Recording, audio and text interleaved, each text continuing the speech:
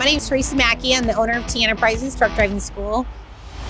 I saw the need for training and also the use of vehicles for commercial testing.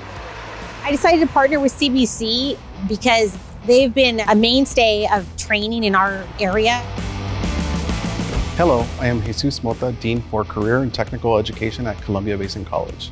Students will receive direct tuition assistance for their CDL training. They will also receive forklift training, access to a CDL simulator, and direct assistance for childcare. Students must have the following to enter the program: DOT physical, negative drug test, valid Washington or Oregon State driver's license, be at least 18 years old, and one of the following.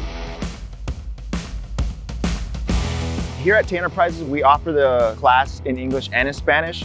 When it comes down to the classroom time, the English is important only because, state test, it's required in English.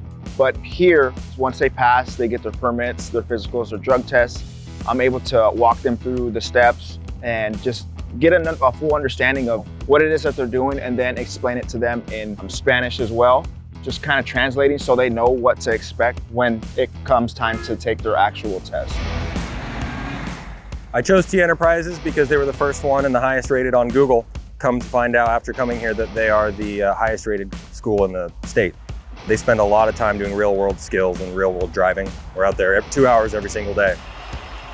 Most students that come out of T Enterprises are able to go right to work with the construction, the agriculture, and now with Amazon, Dairy Gold. There's just a constant need of CDL drivers.